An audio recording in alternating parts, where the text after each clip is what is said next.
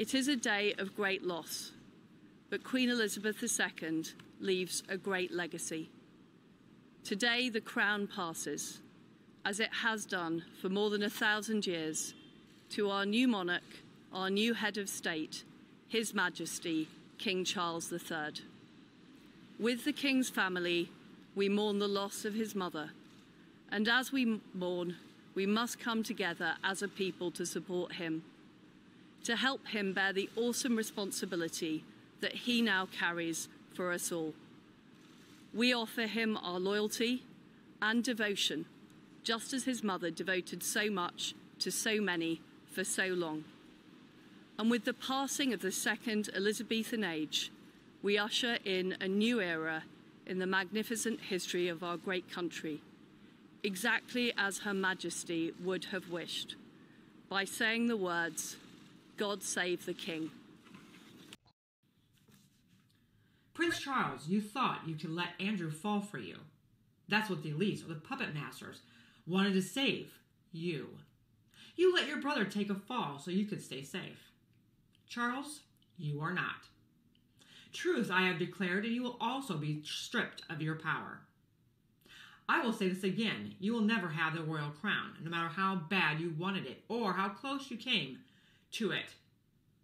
I am moving my hand against you. Diana's name will be vindicated. Charles, you helped with the coup in my nation, and the whole world will know it. You will fall and never get back up and regain your power. You were just another arrogant pharaoh. How you hardened your heart against me, and you will fall as the pharaoh of old, and your end will be seen, saith the Lord of hosts. Saith the Lord of hosts. Saith the Lord of hosts. But Charles, you will not get that crown, no matter what, even if you followed their instructions and went through with it. Big Ben will be your sign. You are going down for the one world government and their great reset. You are your own mother's murderer. But Charles, you will not get that crown, no matter what. But Charles, you will not get that crown, no matter what.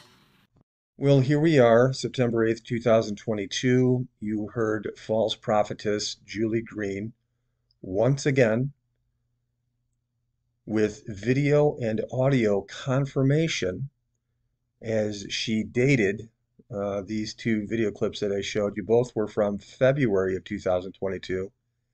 You heard her loud and clear. Here's the insider title: King Charles III is the oldest person to become king in British history at age 73. Here is a little bit about what the article says. With Queen Elizabeth II's death on Thursday, King Charles III has now become the oldest person in British history to be king at the age of 73.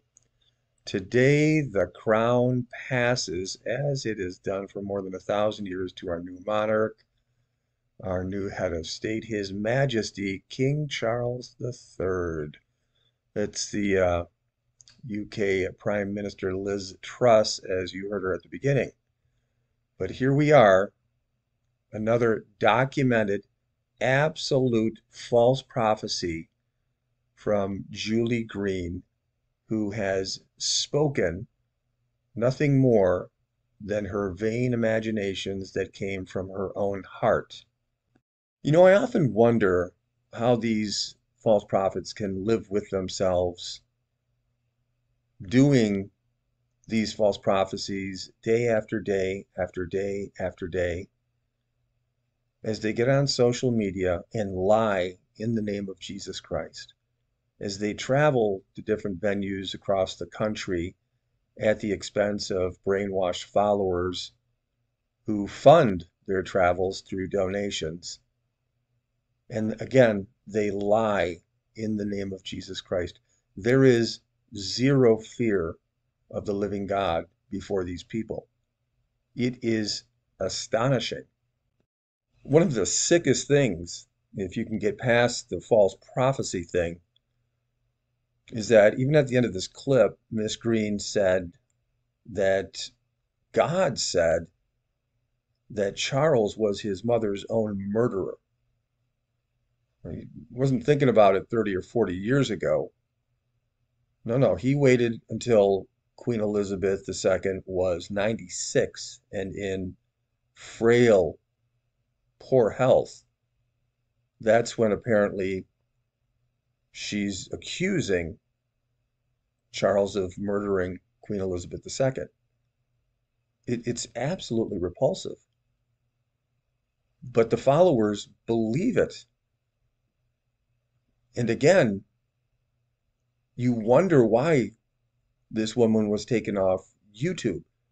She has called down death on just about every Democratic political leader in the United States. And it doesn't stop there. It goes around the world with just crazy, unfounded, and unhinged accusations of the deepest, most disturbing conspiracy. You can't even call these conspiracies. She has no foundation to make these accusations. This is all coming from her own imagination. Now, as I close this video in Matthew chapter 7, you start in verse 21. Not everyone that saith unto me, Lord, Lord, shall enter into the kingdom of heaven, but he that doeth the will of my Father which is in heaven. Many will say to me in that day, Lord, Lord, have we not prophesied in thy name? And in thy name have cast out devils, and then in thy name done many wonderful works? And I will profess to them, I never knew you. Depart from me, ye that worketh iniquity. These people, not only the prophets, but boy, the followers had better awaken. Because if you support these false prophets that are falsely prophesying, and you can see a very specific result of things that are coming, things that will happen at judgment. If you're a supporter of these false prophets, what does that say about you? If the false prophets are working iniquity and you're supporting the ones who are working iniquity, where does that leave you? Have you no fear of the living God? Get right with the Lord. Stop following these absolute confirmed false prophets and serve the Lord Jesus Christ in truth and sincerity according to his good word, the word of the Lord, our holy Bible.